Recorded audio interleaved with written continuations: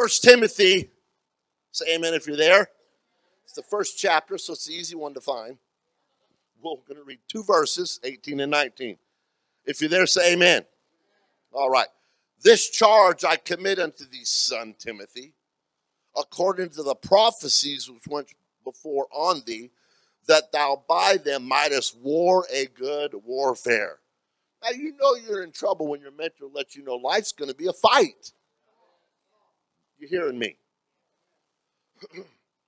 He goes on. Now, I'm interrupting a conversation here, so at first it's not going to make sense, but it will. Holding faith. Now, trust me, we think faith is a religious word, and it is, but we just don't hold it for religious things. Some of you have more faith in your car than you do God. Some people have more faith in their job than they do God. There are some people out there that hold their notoriety or their famous status symbol in, you hear what I'm saying? Okay. Mightest war, good warfare. Holding faith and a good conscience. Here you go. Clear conscience. Clear.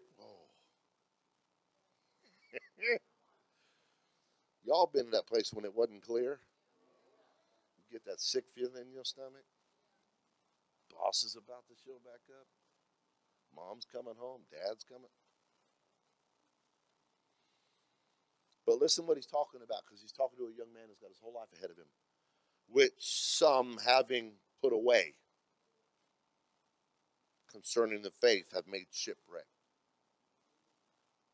So y'all been there. I don't even care what's right or wrong. I'm not putting it away. I don't care what's right. I don't care what's wrong. I want to do what I want to do. And Paul's instructing this guy, listen, God gave you a conscience for a reason. He doesn't want you to be a shipwreck. There's a lot of nautical terms in the Word of God. In fact, later in one place, it talks about anytime I let them slip, which actually talks about when a boat or a ship losing its mooring to the dock and it slips away and gets pushed downstream and destroyed because there's no one at the helm. Now I'm going to go to John chapter 10, verses 10 and 11. John's a great book, and we'll be talking a little bit more about him here in a minute. I've read this a lot lately. I've even used it in my text, but I want to. John chapter 10, 10 and 11. The thief cometh not, but for to steal and to kill and to destroy. I am come that they might have life and that they might have it more abundantly. Now, let me explain something here. God wants you to have a good life. God wants to be able to bless you. But understand it's still your choice as to how he can bless you. It's up to you. Does that make sense? I am the good shepherd. The good shepherd giveth his life for the sheep. Lord, we thank you for your love, your mercy, and definitely your grace. God, we're going to talk about a subject today, God. There's going to be some things that are detailed, difficult, sometimes hard to face. But God, I pray that you allow me words that will be easily entreated, understood. That, Lord, it may speak encouragement and bring a resurrection of faith and life into each and every one of us in this world that is getting so dark. In Jesus' name. Amen. God bless you. You can be seated. My father liked ships. It's kind of funny because even though he liked ships, he wasn't a good swimmer. I found this out as a teenager when just a week prior to his untimely death, he was trying to recover. Come on, parents, we try to recover time with our kids. They get older, and like, where'd the time go? So we already had one sister that had went in a tailspin and was actually living in another country, and things were going. And so my mom and my dad was trying to grasp at the last few moments they had with me and my younger sister, Christina, which some of you met. She was here a month or so ago. And hopefully she's in tune. Hi, sis. Anyway. So we go to Lake Berryessa, which is California. Yeah, I'm been redeemed. I'm out of California. I got my life right. Anyway.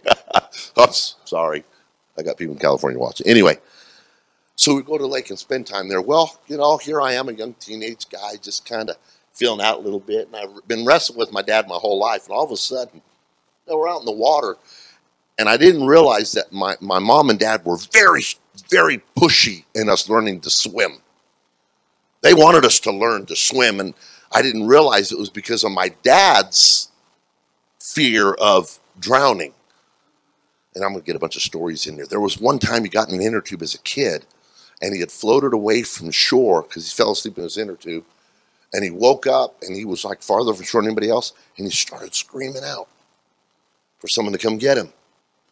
And they were yelling at him, and he couldn't decipher what they were yelling at him because he was yelling. And finally, he stopped yelling long enough to hear what they were saying. They said, "Stand up!" And the water was only waist deep. But he had that fear. So anyway, I'm wrestling with my daughter, my dad, in Lake Berryessa, and we're wrestling around. And, you know, I kind of got the advantage on it because, like he said, he wants to learn some. I passed lifeguard. I was certified lifeguard at age 11.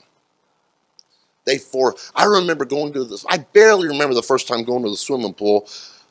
I was just a little kid. That's just how they did us. They wanted to make sure we knew how to swim because my dad had this fear. So I'm wrestling with my dad, and I got the advantage on him. And all of a sudden, he got this freaked out look on his face. But it wasn't him that yelled. My mom started giving me the what for from the beach. And I'm like, okay. And later, it was explained to me what was going on. So anyway, he introduced me to sailing ships and all sorts of boats and stuff like that. He loved them. He literally had plans to build his own sailboat. It's pretty cool. So anyway, I actually have in my library one of his favorite books on ships. In fact, the story I'm going to talk about here is found within those pages. And it's actually a National Geographic special edition written by Captain Alan Villiers. Not that you all want to know that, but you do anyway. And so it's a remarkable story of a tremendous warship called the Vasa. That's not it in the picture. That's just a cool picture that I found I decided to use.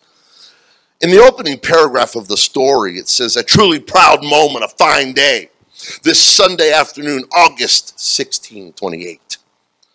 Milling spectators wave and shout gay good wishes." You can tell it's a long time ago.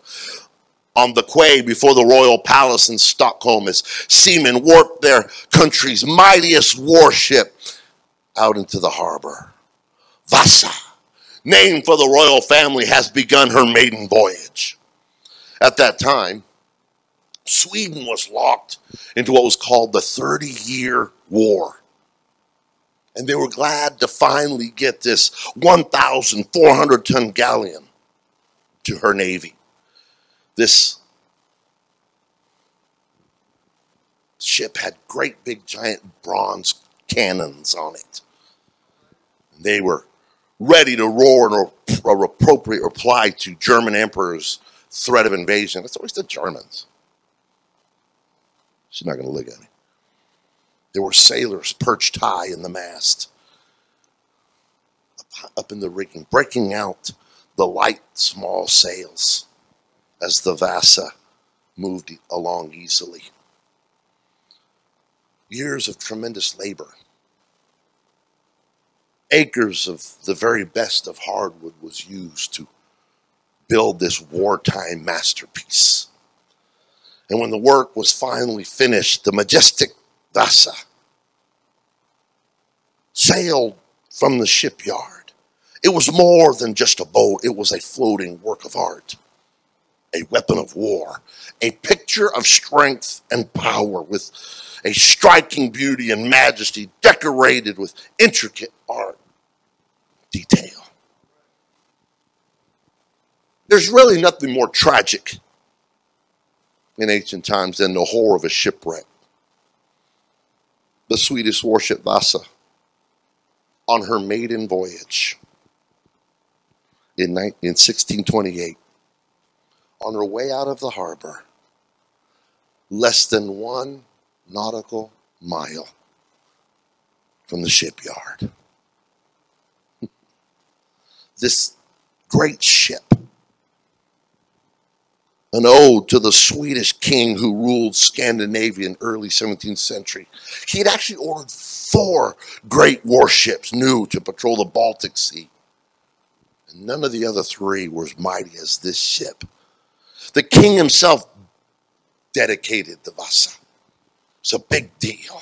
He ordered its measurements and had 2 gun decks that held 64 of those bronze cannons. And in the end, this masterpiece of triple laminated oaken walls that were 18 inches thick. The top mainsail mast soared 190 feet into the sky. The rudder stood over 30 feet.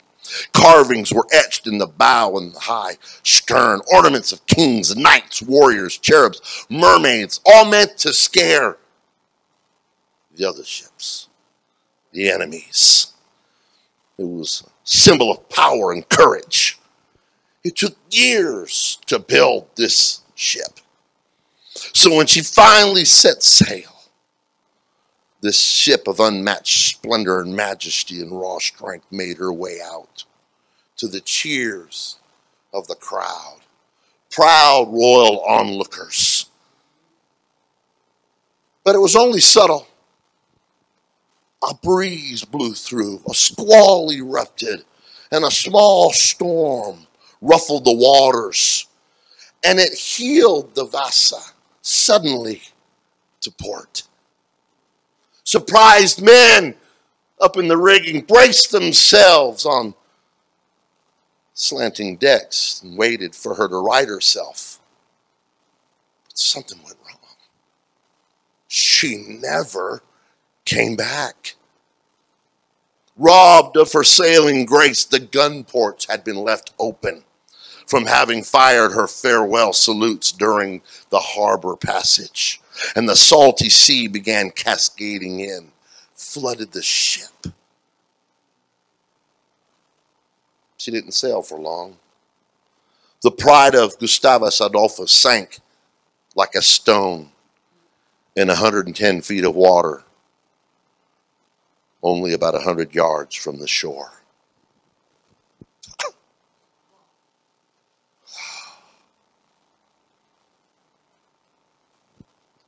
Her masts, the points of her masts still visible, poking up above the surface of the water, was a reminder of what had happened. This remarkable, beautiful vessel, the product of years of hard work, this ship that was to be the pride of the king's fleet, now lay on the bottom of the ocean. I'm sure as other ships came in and out of that harbor over the years, they could see the out-of-place masts poking up out of the water. Finally, over the years, the masts eroded away and disappeared below the surface. But the thought of all the potential, all the plans, the effort that had gone into building and preparing this great ship for a great task, all the masterful handiwork and artwork and everything that goes in, sank and sat below the waves as a constant reminder of unfulfilled potential of what could have been. It was built to master the wind, cut through the sea. It was crafted to ride the waves. But one simple mistake, and it lay buried in the deep below the surface of the water. All the battles that it was prepared for, that it could have won, the fights, the voyages of adventure that might have been, the hopes and dreams of all the craftsmen or held captive in a watery grave of the deep. Paul, in our opening text in his letter to 1 Timothy, makes an interesting statement that I hope will arrest your attention for a few moments today. He said, some have made shipwreck of their faith. Can I say it plain? They wrecked themselves because they didn't check themselves. It's a clear word picture, shipwrecked. Shipwrecked faith. Faith that was once full of potential. A life that was ready to go on and fulfill dreams and hopes. This ship represents those that had faith and potential, but now buried in a graveyard of the deep, sunken under a watery tomb. It's a descriptive statement of a life that once was full of faith and hope. The Vasa today, and for the sake of my story, represents one of the greatest tragedy of the ages. It represents lives that were made for some greater undertaking. Hearts called to greater challenges, to accomplish and to do and to succeed. Things, people, lives made for a higher purpose. Incredible people. There are some incredible people that have gotten shipwrecked, sidetracked along the way. Something's happened, perhaps a sudden shift or distraction, or something has happened and they lay shipwrecked at the bottom of life. Sunken potential that could have been. In the oceans of life, there are shipwrecks. It creates images of unfulfilled potential, faith, hope that died an untimely death. What a tragedy. We've seen it. We know people. We struggle with it today. The question we must ask as we think about the tragedy of a shipwreck: how does one shipwreck their faith? How does one shipwreck their life? Paul answers the question, and he gives us the people to see. He says they do it by rejecting a good conscience. Ships are built to master the sea, barring some flaw in workmanship, or they're made to float. I mean, they're not fragile. They're not easily capsized. They're made out of wood. Last I checked, wood still floats.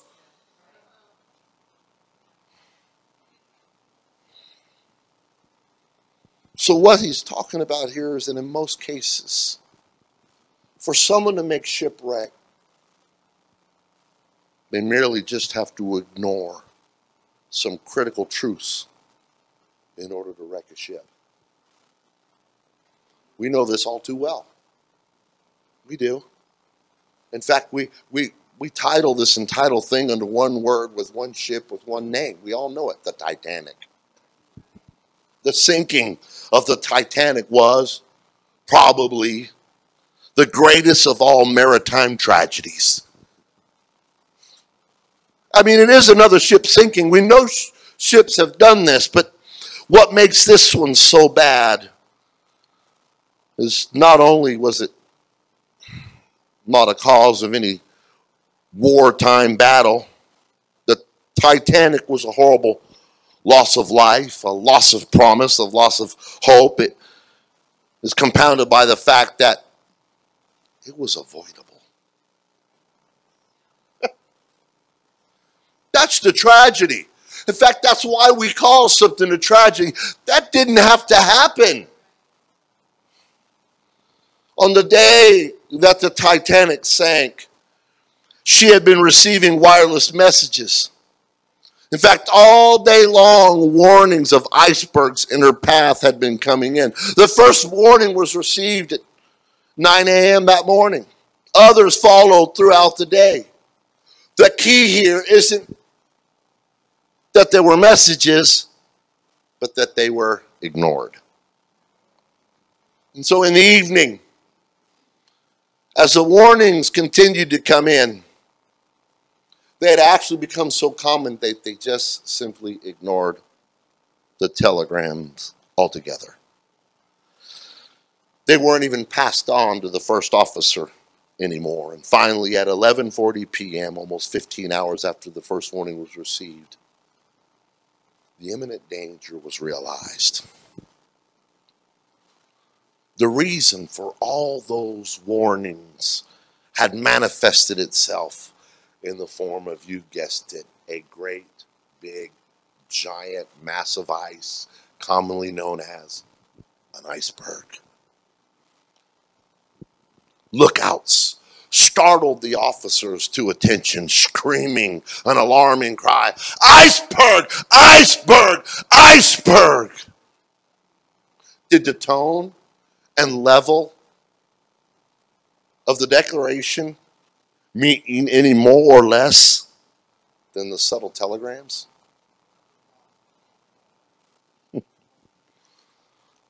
You and I are all aware of the tragedy and the great loss of life, but what adds injury to insult is it was completely avoidable. It didn't have to happen. There was no reason for it to happen. I don't hurt nobody's feelings, but icebergs aren't like Sasquatch. They're not like unicorns. Have you seen one? Yeah. Google it. It's pretty common. There's a big mass of ice at the North and South Pole, and they're kind of common in certain waters. They were very common then. It was, oh, hello, McFly, are you hearing me? So in order for the Titanic, a ship that they deemed even God couldn't sink, in order for it to sink, just one simple thing had to happen. Ignore the warnings. Ignore good advice. Ignore good counsel. Disregard all the warnings you're given. That's what makes a tragedy. That's what makes a tragedy out of something that didn't have to happen. But they became so calloused to all the warnings. Oh, I've heard it before. I've been told it before. We don't need to listen. Okay, got it. Okay, I don't want to listen anymore. Other things became more important to the Titanic and those in charge. Image, pride, others' expectations, self-grandizement, headlines. The same is true for people that make shipwreck out of their life. The same is true for who people make shipwreck of their faith. When a good conscience is ignored, when you just simply ignore, you know you should do this.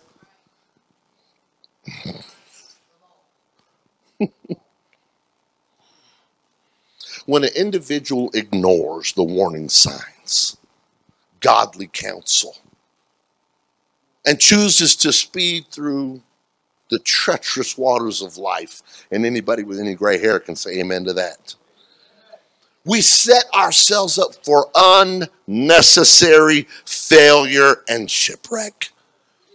God has equipped every person with a moral compass. We each have been given that inborn sense of right and wrong. It's something that all humanity holds in common. Here we go. Let's go ahead and let the cat out of the bag. Can we just kind of be honest? It's wrong to lie in every culture. Hello? There's not some secret island. Hey, lying's okay over there. It's not there. It's wrong to steal in every country. It's wrong to cheat everywhere. Every society says it's wrong to kill. There's an inner sense of right and wrong that's built into all humanity.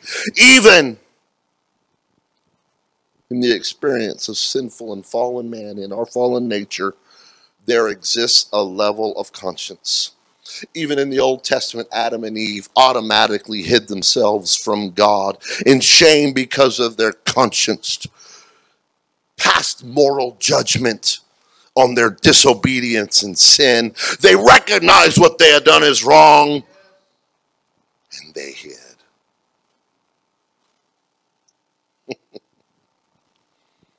Anybody ever hid before? Don't raise your hand. I don't want you to. Sadly, the conscience is not enough to save a person. And for that matter, it's not even enough to correct the course of a person's life. Because the conscience of humanity has been perverted by the fallen sinful nature of man.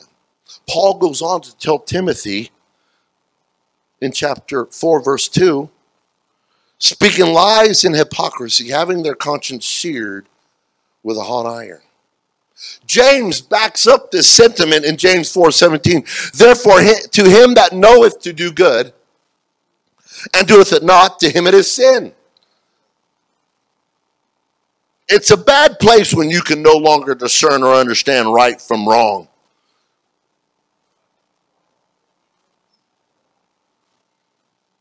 In fact, hold on to your seats if you have to.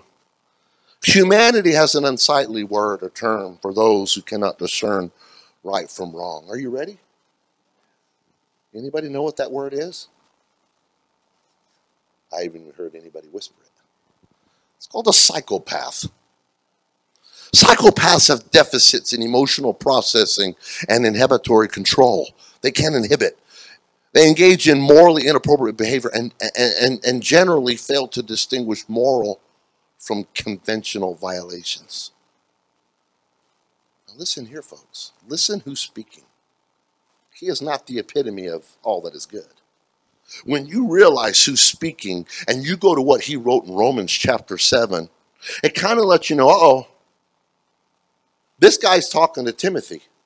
But look what he says over here in Romans 7, because you might not want to mess with Paul on a bad day. Anybody knows who Paul was? He's saying something here. So I find it to be a law that when I want to do right, evil lies close at hand. For I delight in the law of God, that's good, in my inner being, but I see in my members another law waging war against the law of my mind and making me captive to the law of sin that dwells in my members. He finishes it by saying, wretched man that I am, who will deliver me from the body of this death?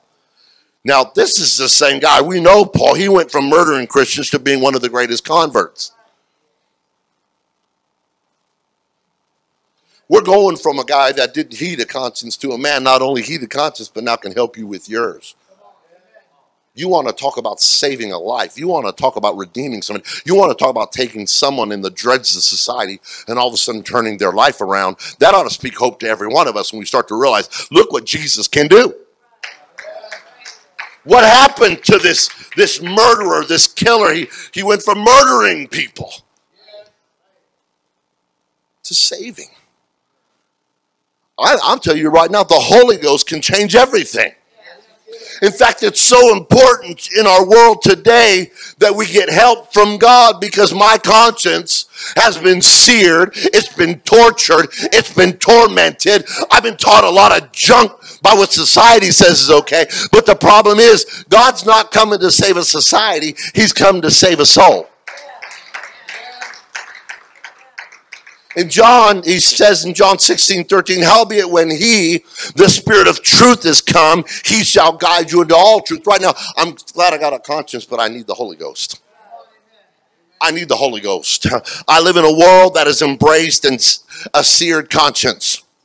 We live in a world that, you know what, if you've been done wrong, do wrong back.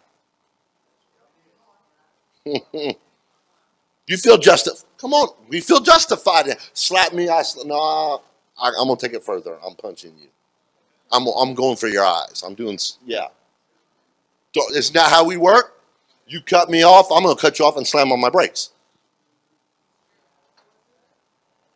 Oh, what? You're not going to do that in the house? Well, I'm not. I'm pretty. Can I get where we live and be real for a minute? It's going to end good. It's going to end good. I promise, stay with the ride. We live in a world that has embraced a seared conscience. We return evil for evil and then some. We're doing everything today in society that's wrong and against. I'm telling you, we don't need another politician. We need a revival of church. We need a revival of Jesus. We're not going to turn it around by an idea. We'll turn it about by the truth. And so I'm not here to point to the problem. I'm here to point to the solution. When you think about it, Saul was on a collision course for hell. You read about what he did to Stephen, and you read about the papers he had in his hand, the right to go and kill people. He's a wicked man. Seared conscience. He felt justified and right doing it because he had a piece of paper that said it was okay. He was going shipwreck with his eternal Saul. But what changed this murdering Saul into this Paul that we read about? In Acts chapter 9, here's Saul. It says in verse 1, you can go there in your textbook, which is your Bible, and it says in the King James Version, and Saul yet breathing out threatenings and slaughter. You know, here's a key. If you got a lot of threatenings and slaughter and bad stuff coming out of your mouth, problem. Are you hearing me? Problem. Against the disciples of the Lord. Look, if you hate God's church, and you're talking against God's people, and you're hating people that are just trying to, there's something wrong with you. There's a spirit that's gotten a hold of you. You got a seared conscience, and you need to repent and get the Holy Ghost and get renewed ASAP, because you're on a collision course for a shipwreck. He went unto the high priest and desired of them letters to Damascus, to the synagogues, that if they found any of this way, whether they were men or women, they didn't matter. We're killing everybody, that he might bring them bound into Jerusalem. And as he journeyed, listen, he came near to Damascus, and suddenly there shined round about him a light from heaven. And he fell to the earth and heard a voice saying unto him, Saul, Saul, why persecutest thou me? And he said, Who are you, Lord? Who are you? And the Lord said, I am Jesus, whom thou persecutest. It is hard for thee to kick against the pricks. Remember that word. We're going to hit that again. And he, trembling and astonished, said, Lord, it's a question we all need to ask. What will you have me to do? If we could get back to that place of God, I got a seared conscience. What do you need me to do? What can I do to be saved? My conscience, I've seared it. I got problems with it. I don't always know right from wrong. I need to know what to do. And he said, arise and go into a city, and it shall be told thee what thou must do. We serve a loving God that's reaching into the life of a murderer and wants to save this guy before it's too late. Can we say God is so good? Oh, aren't you glad the same God that reached down into Saul's life is here right now, can reach into your life and turn the whole thing around, to turn the mess around? And so here's God, and Jesus starts dealing with this guy, Ananias. Ananias said, wait a minute, I know this guy. I don't want to go to him. Yeah. Oh, let me meddle with it. You know you don't want to go to that family member you wronged and say, I'm sorry. And you know you don't want that family member to come to your house because it's just easier not to talk for 30 years.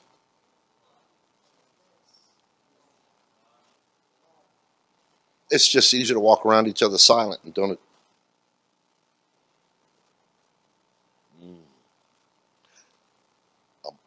It's a sad thing that Almighty God can have an ark built and put all those dumb animals on there and then not kill and eat and murder each other. And yet we got human beings with some gray matter up here, a few brain cells, and we can't get lighting fires and burning and killing. And are you hearing what I'm saying? Okay. In verse 17 of chapter 9 of Acts, Ananias went his way and entered into the house, and putting his hands on him said, brother, some of y'all need to get an email right there. Oh, are you your brother's keeper? Yes. Can you say yes? Brother Saul, the Lord, even Jesus, that appeared unto thee in the way that thou camest, hath sent me, that thou mightest receive thy sight and be filled with the Holy Ghost. Listen, it's not just good enough to see, because your conscience ain't going to do it all. You need the Holy Ghost. If you're going to get this right, if you're going to get over some things, if you're going to conquer some things that you've done or had done to you, if you're going to go, you're going to need something bigger than you. You're going to need something bigger than a pill that you get down there at the psychiatrist. You're going to need more than Ritalin. You're going to need a little bit more than a Xanax. You might need a little bit more than Midol. Whatever it is that floats your boat, you're going to need you're going to need the Holy Ghost. You're going to need the Spirit of God in you. You're going to need something that can overcome the world. And so we got a man that was a murderer doing a 180. And we got a guy that didn't want to deal with this guy that was probably running from this guy doing a 180. God gives 180s. God changes things. That's what Jesus can do. And so when you realize that Saul gets this turnaround, he gets a name change. Start calling him Paul. And you follow his life story in Acts chapter 19. He's the one throwing a lifeline. He become from being the rescued to a rescuer. Acts chapter 19, if you go there in your textbooks, verse 1, and it came to pass that while Apollos was at Corinth, Paul, having passed through the upper coast, came to Ephesus, and finding certain disciples, these are good Christian folks, and he said to them, now listen, you have to understand what's going on here. Your conscience is not enough. Just being a believer is not going to be enough. I'm going to tell you something right here, right now. I know this is true because I need God to help me do what's right. Look, it ain't all angelic at my house. She may be an angel, but I'm not. I know you don't want to admit to the thoughts that come in your mind, the things you think, or hello? But I tell you what, it's a battle for me still every day. Every day. I'm still the same guy that was, you don't need to know how long ago I was born, but anyway. Hello? I still got memories and feelings and emotions and nostalgia and all this stuff that is cluttered and impairs my conscience. Paul says, listen, guys, that's all good, but have ye received the Holy Ghost since you believed? Paul's on to something because he realized, wait a minute, you're not going to make the 180 without help. You're not going to get your life turned around without help. You're going to need more than just easy believism. There's a lot of people out there believing God, but you wouldn't know about how they live their lives. So we all know that believing ain't enough. And they said unto him, we have not so much as heard whether there be any Holy Ghost. And he said to them, unto then, what were you baptized? Because now this matters. And they said to him, unto John's baptism. Then said Paul, I think the Holy Ghost is working here, because he could say, well, that idiot. See, because if it was me and I walked up on a job you were doing and you did it, I'm like, man, you idiot. Come on, man. But come on. We had a friend one time. We were having this dinner together. They were coming over. She was going to make chicken enchiladas, and we were making some Spanish food, and we were all getting together to eat. Now, still pretty young at this time. We were just young couples. Our babies were babies. And Rod and I are sitting there playing Madden. But this is Madden when it was like, Bo Jackson was in it. That's how long ago. Some of you don't even know who that is. But anyway, it's like Tecmo Bowl or something like it. It was ridiculous. It's classic now, probably worth millions of dollars. But anyway, so we're sitting there playing. We started eating these enchiladas, and all of a sudden, Rod and I just look at each other. And his wife made these, so I ain't saying nothing.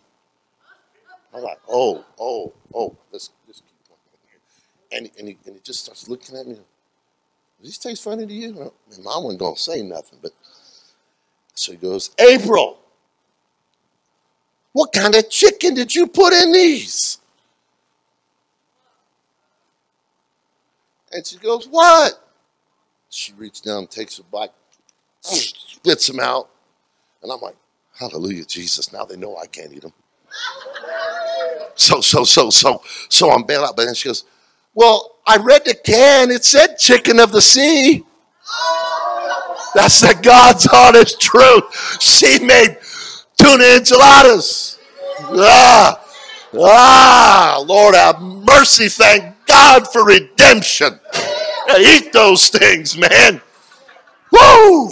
I was saved. Hallelujah. Are you hearing what I'm saying? Stuff happens. If it had been me, I'd have been like, I ain't eating that trash. I'm not eating that. Thank God for Rod being honest. Yeah, I evangelized for a while. I ate a few things. Oh, this is great. Oh, get me out of here, Jesus. I've been there. Thank God when your wife makes things, say, honey, please don't make that again. I'll just make my own dinner tonight. You know how you do. Anyway, but listen to what he said, because Paul's on to something. He said, John barely baptized. He didn't kill the guy. He didn't tear down the guy. He uplifted what he did right unto the baptism of repentance, because repentance is important. But there's been a shift. There's been a change in things. And he's saying unto the people that they should believe on him, which should come after him. Listen, there's something better coming. That is on Christ Jesus. And when they heard this, they didn't argue. Can we quit arguing with what the Bible says? People want, man, Brother Crow, why don't you debate anymore? My conscience is seared. I just want to slap him and say, understand this, what thou readest? Let me help you. I don't fight and argue no more. If you want to go believe something that's not in the Bible, I'm not going to fight with you. I'll give anybody a Bible study, but if you're going to argue for something that's not, you won't find anybody baptized any other way than in Jesus' name in the Bible. I don't get people baptizing in titles. It says in Matthew 28:19, it says in the name of the Father and the Son and the Holy Ghost, but the name is singular, so what's the name? If you need more on that, I'll see you after church. It takes me 2 minutes in your Bible to show you. And when they heard this, they argued with Paul for an hour. No. It says, and they were baptized in the name of the Lord Jesus. And when Paul laid his hands upon them, the Holy Ghost came on them and they spake with tongues. Why? They needed to do a 180. They needed more than their seared conscience. They needed the Holy Ghost. They needed a revelation. They needed something bigger than their shipwreck. I'm going somewhere. You stick around. It's important for all of us to seek the Holy Ghost. My conscience needs help. I can override it and still do something wrong. Tell the truth and shame the devil. It don't take much for you to change the decimal point to give yourself a little more than what the uncle's supposed to be getting. And all the taxpayers said amen. Mm-hmm. Our conscience needs help. Our families need the help of the Holy Ghost. Our relationships need the Holy Ghost interjected. Our world needs to be saved, and it's only by the Holy Ghost. All these ideas and great sermons that make you feel good, they're wonderful, but I still must be saved from the shipwreck. That is me. That is what I am. I need Jesus to resurrect me and change and alter my thinking, creating me a clean heart and renewing me a right spirit. I want to be that good guy that I know's there. Oh, but wretched man that I am.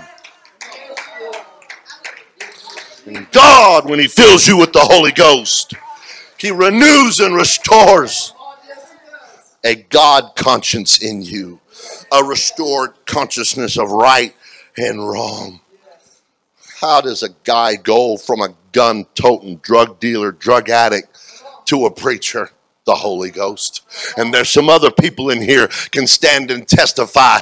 Of anybody in here been changed by the Holy Ghost? You ought to stand and give glory to God.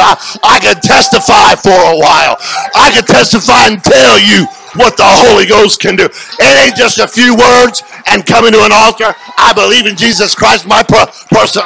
No. I went down in the watery grave in his name. Received the Holy Ghost. Spoke in tongue. Why? I got the Holy Ghost fire in my life. Listen, the world wants to make mamsy-pamsy weak Christianity the thing of the day. That would never have worked for me.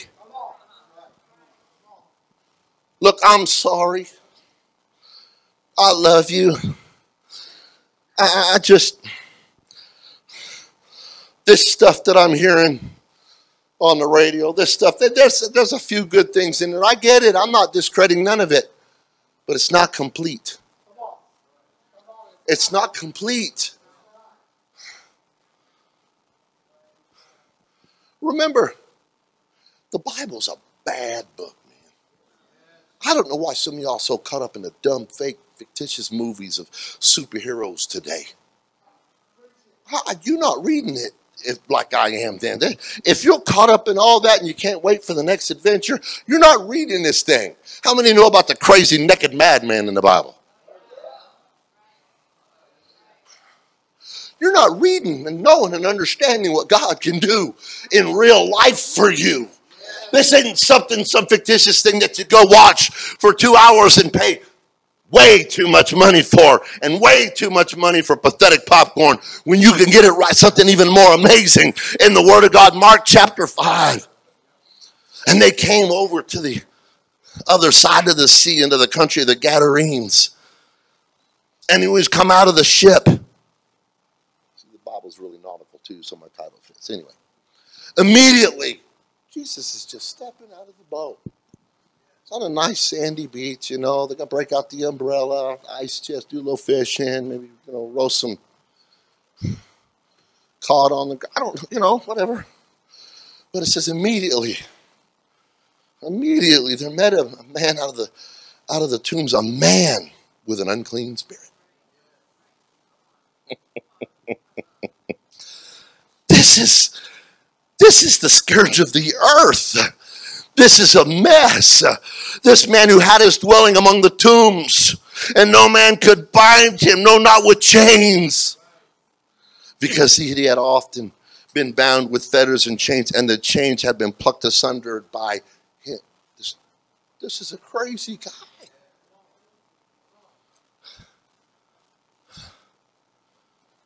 Neither could any man tame him, and we all got one of those in us. You don't care how right your husband is, you don't even care how right your wife is. You don't care what the sign says. You don't care about the red and blues flashing behind you. Let God, I'm going to do what I want. We all got that guy in us. Why don't you turn to your neighbor and say, I know it, honey, I'm trying. And you know what the answer is? Okay, baby, but the Holy Ghost will help you. Are you hearing me? And it says, and always night and day. This is a crazy man. This is a psychopath. He was in the mountains and in the tombs crying and cutting himself with stones. I got a cure for the suicides in this country. Don't kill yourself. Let Jesus save you. But listen to this. Of those of you that don't think you can come to an altar and don't think that you can live for God, and don't think it might be too much to walk forward and repent and pray through and get the Holy Ghost. But when he saw Jesus afar off, he ran and worshiped him. Nothing can stop you when you get in the presence of God. When you finally find your salvation and you realize how good Jesus is, you don't care what anybody else thinks. He didn't care what anybody else thought. And Jesus surrounded by a bunch of religious folks. He didn't care. That dude was so messed up and so crazy, he didn't care what anybody thought. All he knew is that all of a sudden he was in the presence of the one that could fix his conscience, fix his problem, change his life, get him out of the grave and get him back into a life, resurrect him out of his mess. When you get an encounter with Jesus, it can turn your life around. It can fix your marriage. It can fix your mind. It can fix your heart. He can change things. You know what happened to this joker? Just a few verses down in Mark 5 and 15. These folks come to Jesus. They come, it's Jesus. Anybody come to Jesus? And they see him, and you know, he's labeled by his past. Can I get an amen? Label me by my past. Go ahead. Him that what was, everybody say was, possessed with the devil. Let me tell you, I'm going to say something that's going to be controversial. Most people really don't need the medication they're prescribing. You don't know, you need a good altar, a Holy Ghost, Jesus preaching church, and you need to repent. We'll cast that out of you, and you can be clothed in your right mind like this guy right here. Oh God, I'm really going to cause a problem. Hello, internet, get ready. The problem with our society is the love of money. You think I'm crazy? We all know that hydroxychloroquine, oh yeah, and I said it, has been used for years. But there's no money in the medical field for a cure. They make the money in the treatment. We don't want you to be cured. We just want to keep treating you. There needs to be some people cured in here.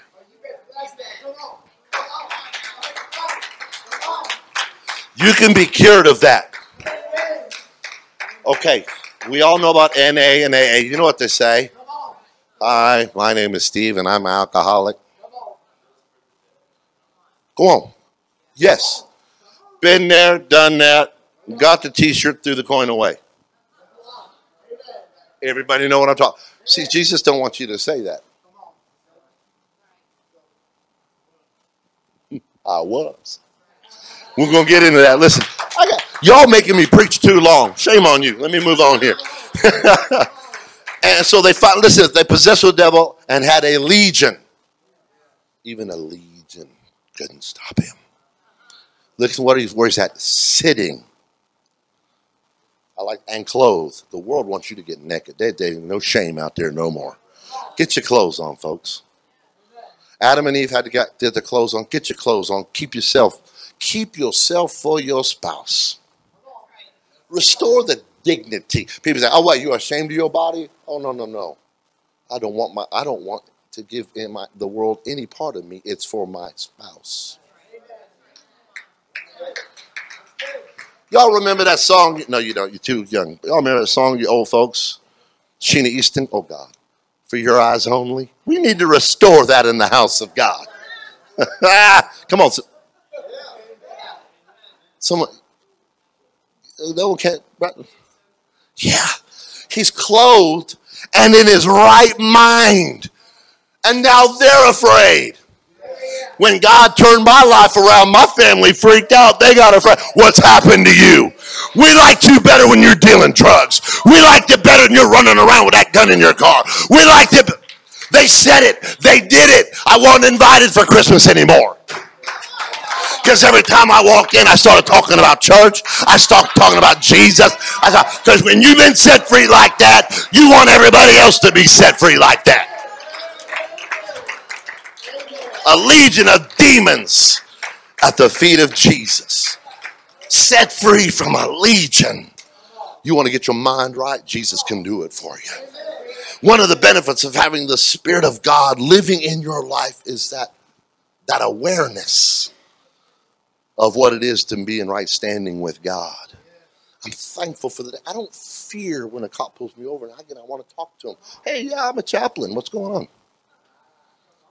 I got nothing to worry about. You know, I don't want to do anything that, listen, I'm going to use a word here, grieves the Holy Ghost. I want everybody, I don't care how long you've been in church, to listen to this. I don't want to grieve the Holy Ghost. Anybody ever done something that grieved somebody?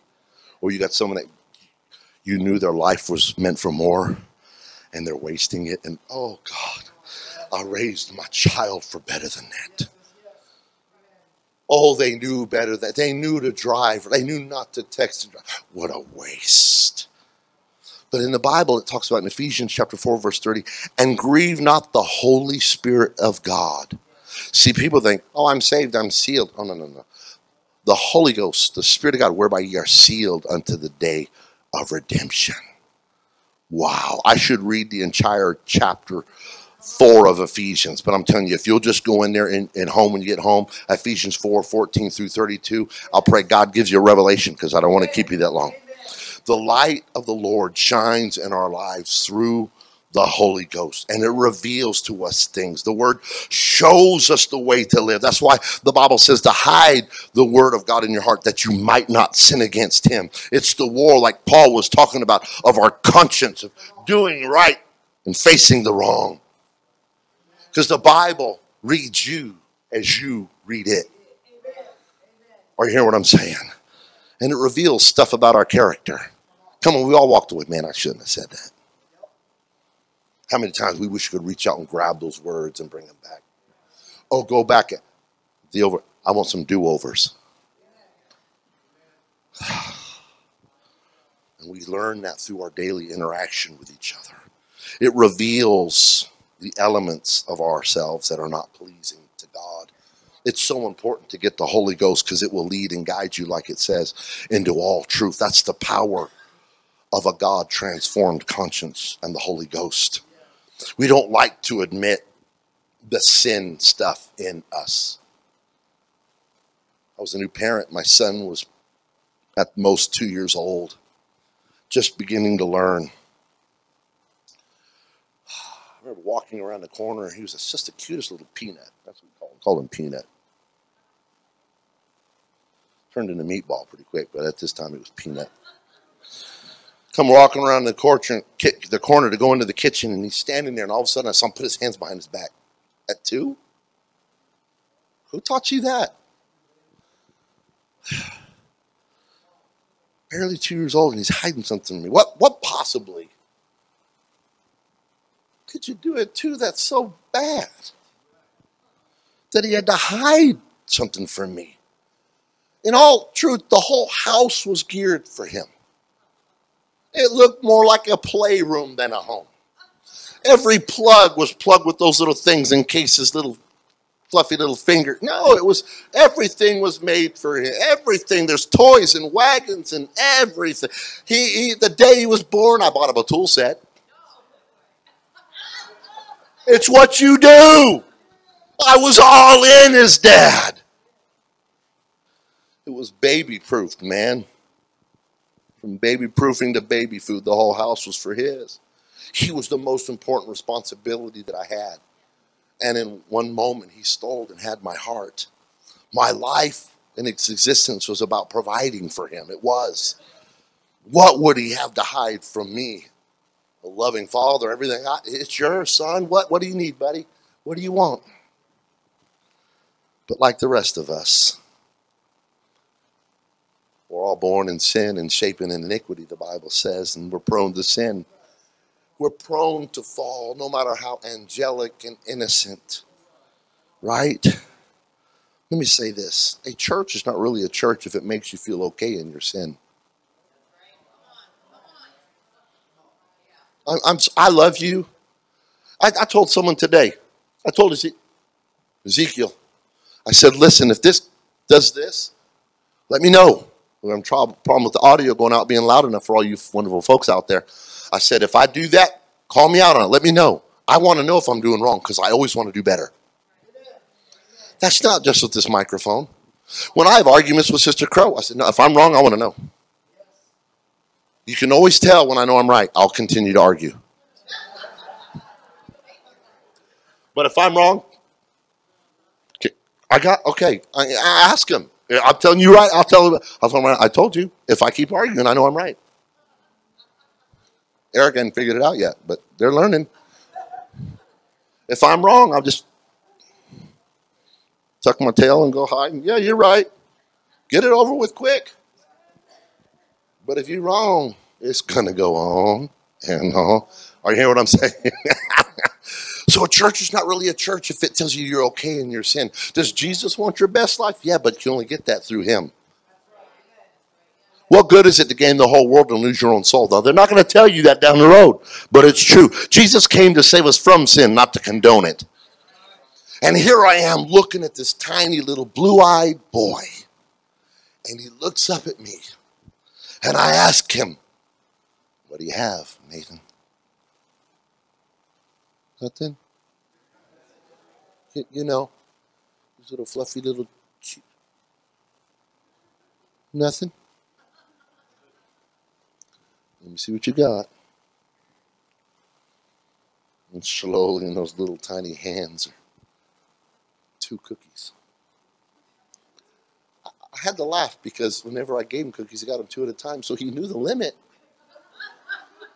How awesome is that? He learned something. But we always seem to want to go around the Father. Ooh.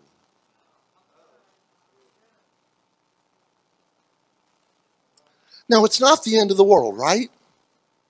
Come on. Who hasn't taken cookies? My problem is taking cookies. My problem is taking the whole row. I'm taking that. Just give me the package.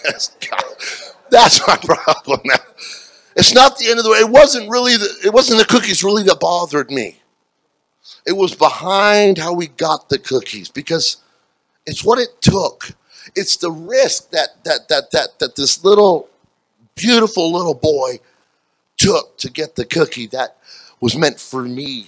Let me get them for you, because the container was on top of the refrigerator. So how does this, well, maybe this.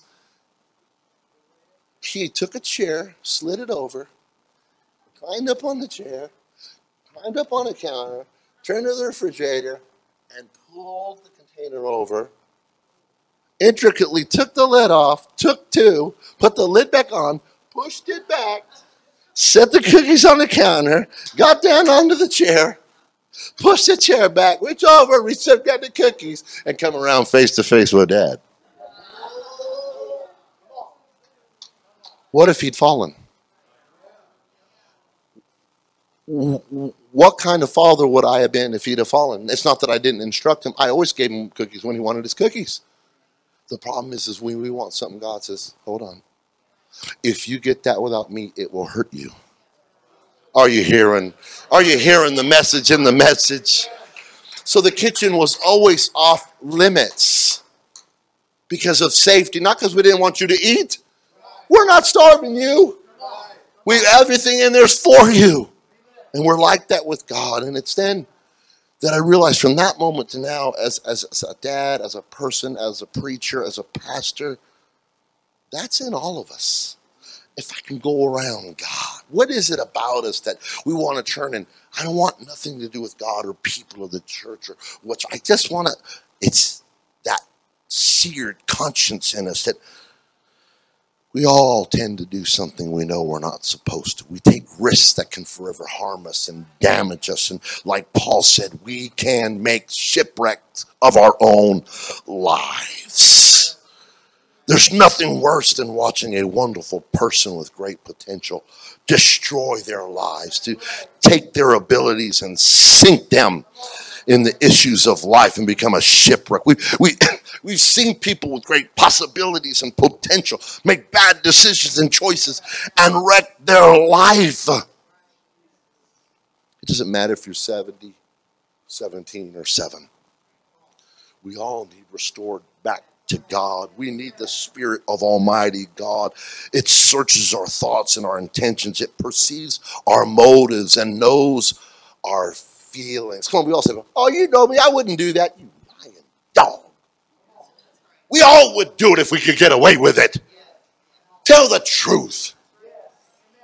I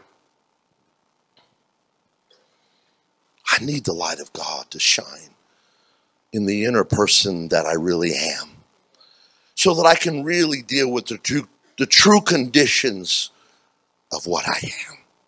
Because it is entirely possible to project an image, even an image of holiness and righteousness on the outside, but have a heart that's filled with sin, whether it be hate, unforgiveness, jealousy, malice. Insert your issue right here. Because we can fool those that look at our life from the outside. And you can lie to yourself. But you really can't fool yourself. You can't fool your conscience. Your conscience is always going to be there with you. You can sear it to where you can continue to do it. But deep down you know. Because God gave us that constant reminder that you know the difference between right and wrong. And sadly, it's not that cartoon depicted with an angel on one shoulder and a devil on the other. Biblically, it's depicted as a shipwreck of your faith. Paul said you've got to ignore that innate sense of right and wrong. And when you do that, you will shipwreck your faith. You will turn a deaf ear to the truth. I don't need God. I don't need the Bible. I don't need the church. I don't need a preacher or a pastor. I don't need a parent. I don't need any authority. I'm a free will to do as I please. We've all done it. I don't care. I'm doing it anyway. And I remember as I went off the deep end, as my father had been killed, and my mom went off the deep end, and I exited the home. And I became the devil on those streets. Despite all of that, we've all heard that still small voice warning and speaking to our heart, even though we're in the middle of that mess. No one really intends to go shipwreck. No one really wants to take your life like that great vessel Vasa and plunge it to the depths. Paul stated that in the process of making shipwreck, they did it by putting away. I don't want to hear what's right. I don't want to be told what's good.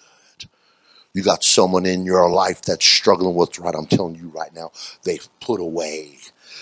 They put away. I don't want to hear. I don't want to do it. I want to do something else. That Greek word is translated by the King James Version. That put away conveys a strong meaning to thrust away, to reject. It involves a deliberate, active, and forceful ignoring of the conscience. It literally means to push away and forcibly reject. Listen when I tell you. In order to shipwreck, you will have to force your way. It's harder to shipwreck than it is to float. You will have to force your way past a good conscience that God has placed in you. Listen, the Holy Ghost ain't going to let you go without a fight. God ain't letting anybody go without. He said, I would that none should perish, but that all would come to repentance. You aren't going to accidentally stumble in the shipwreck. Oh, what happened? No. If you shipwreck your life, if you eternally destroy your soul, it will be because you, just like those in charge of the Titanic, ignore the warnings that your heart is broadcasting to you. Ignoring all the warnings and the good advice. The fact that every time you walk past the Bible, every time you hear the word of God, hear the name of God, it will be because you rejected the pleading of a good conscience and a good call, opening a door to whosoever will. It's a dangerous thing to ignore your conscience. I know I've done it. Because the more you ignore it, the more comfortable you become about ignoring it.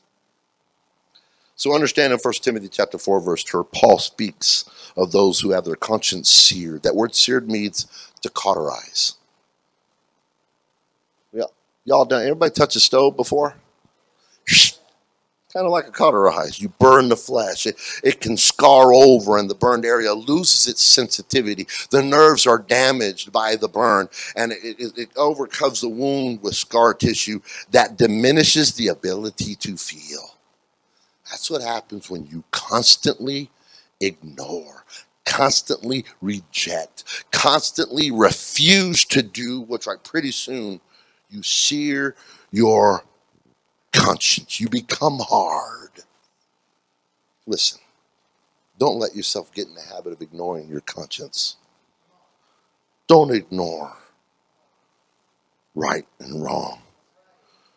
What seems like a small thing in the beginning will result in a large thing in the end. God gave each and every one of us a conscience for a reason. It's there to protect you. When you ignore it and reject it, you place yourself on a direct trajectory route of shipwreck. And like the Titanic, when you willfully sail into waters that can damage your soul over time, if you aren't careful, that final warning will come. That alarm will sound. Your conscience will capitulate to your carnal desires. You will strike that object and you will quickly sink.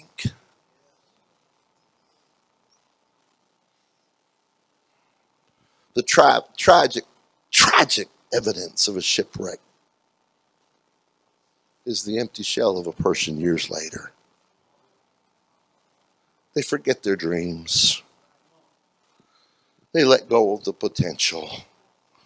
We've seen them, we've viewed them, those people who were once great vessels of God, people that could have done wonderful things, but now they've fallen by the wayside and are characterized by a life of sin. We've all done it. We've all asked the question, what went wrong? We've all driven by that person that's homeless. What they do? Why? I talked about it the last time we all looked in our yearbooks. Where are they? Oh, what happened? They were valedictorian. Years ago, I was an assistant pastor in a church, and we had a valedictorian living in the church storage room.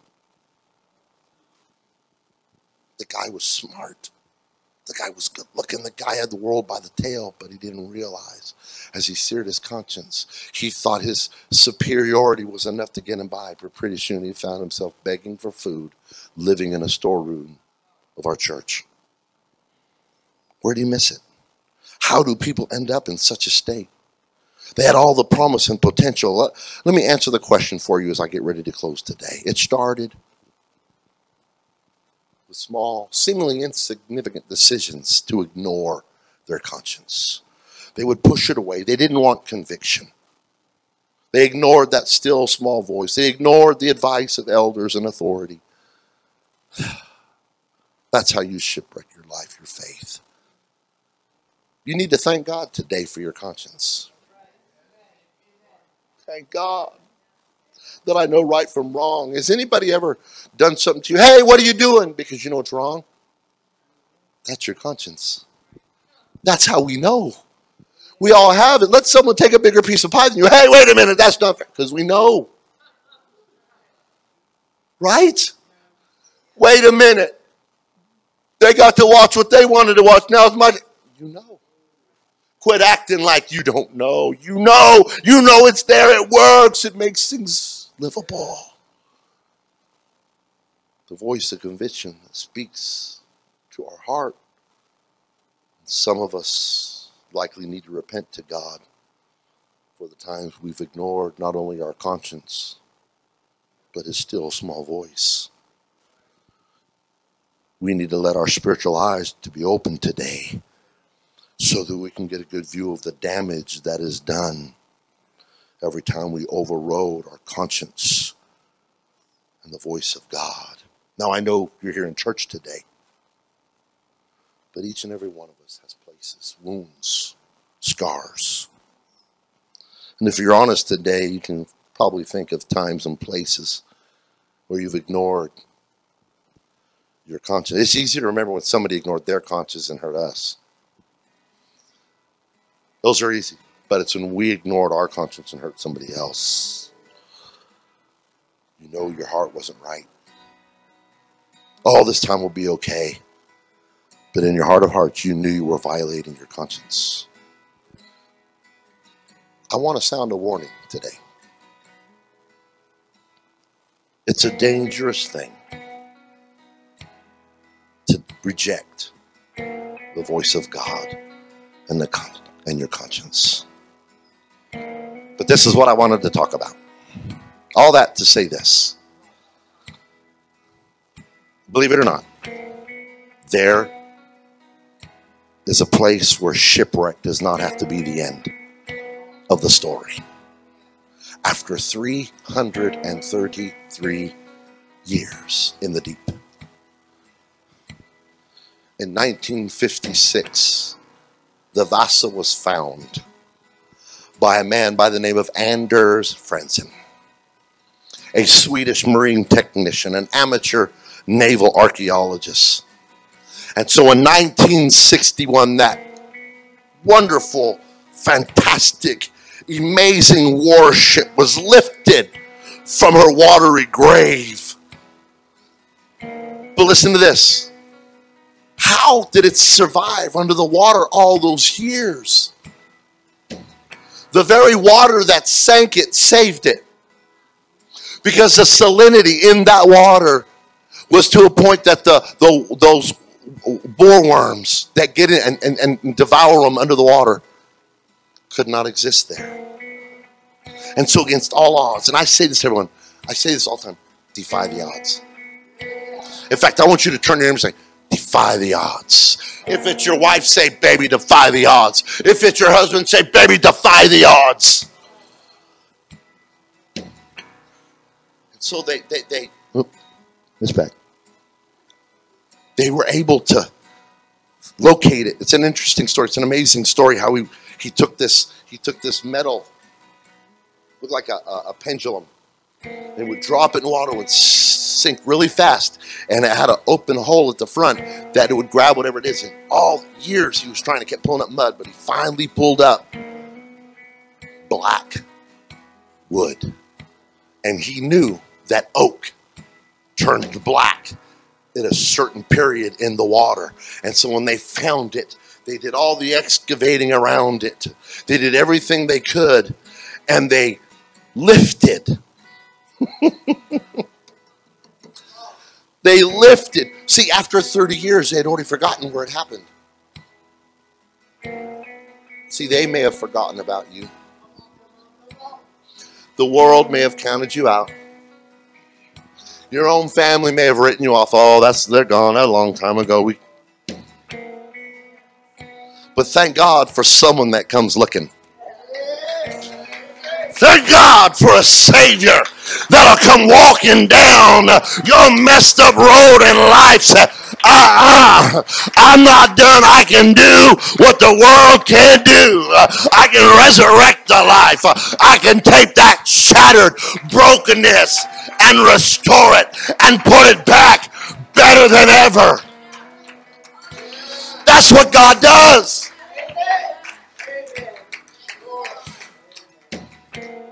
It took 6 years. Now get my picture back up there. Come on, man. Put a wreck back up there. I'm still training them, folks. In all honesty, when you do the research behind the Vasa, what's amazing, the ship that was built to save them years ago is saving them financially today. It is their number one tourist attraction. The story. I like the story. I'm preaching about it.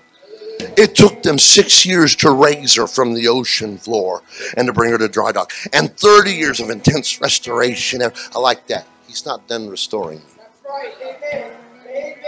He's still working on me. In fact, she did not make it to general public viewing until 1990. And now, today, thousands of visitors walk her decks each year. Shipwreck doesn't have to be the end of the story. A shipwreck is not the end of the story. There exists hope today. There exists an answer for sin today. Paul declared that Christ Jesus gave himself a ransom for all. Say, that's me. He is the resurrection and the life. John said it in 11:25. He said, I am the resurrection and the life. He that believeth in me, though he were shipwrecked, though he were dead, though it looked over, yet shall he live. I have found that Jesus walks in. when everyone else seems to walk out. He's not afraid of the mess. He's not afraid of the sin. He's bigger than that. He's got the answer. He's got the cure. You don't have to walk around saying, I'm this. I'm blood bought. I've been resurrected. It's covered by the blood. You don't have to know me by that. You don't have to know me by that. David's repentance is so beautiful. He had sinned. He killed the man. He sinned against God. He committed adultery. He had made a mess. But if you read this, if you want to know what his repentance is, his repentance is in the Bible. You find it in Psalms chapter 51. If you read that, in verse 10, he makes the statement, because it ain't over, Brother Lawrence. He says, create in me a clean heart and renew a right spirit within me. What's he saying? I can get a new conscience. I can be a new me. I can be a new me. I can be a new me.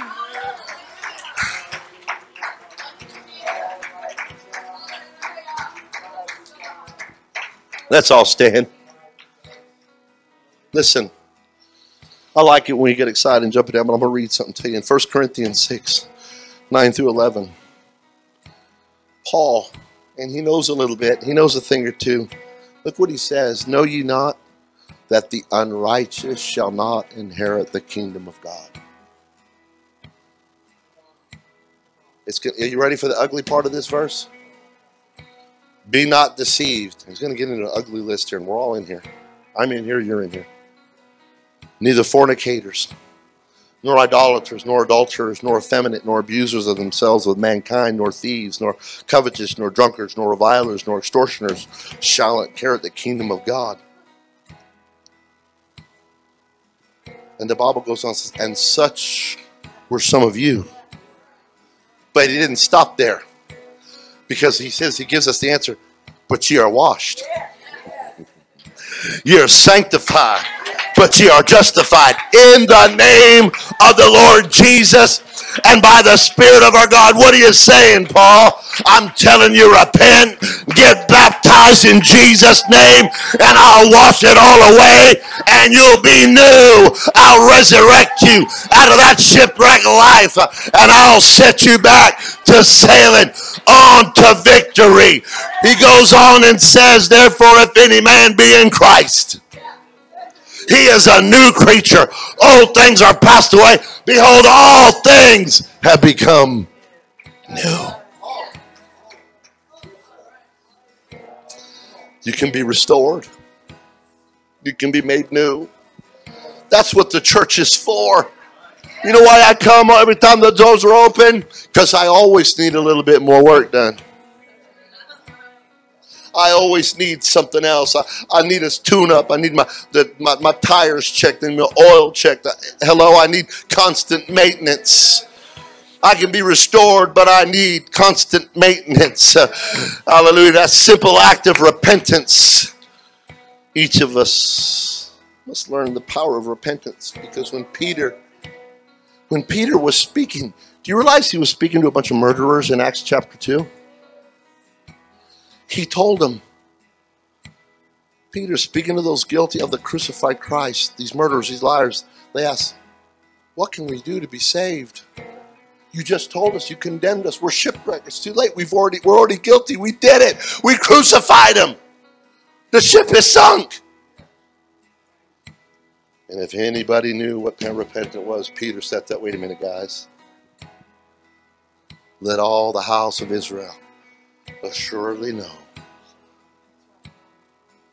that God hath made the same Jesus whom ye have crucified. One of the greatest liberating things you can ever do is admit, you know what? I got some junk in the trunk. I'm guilty.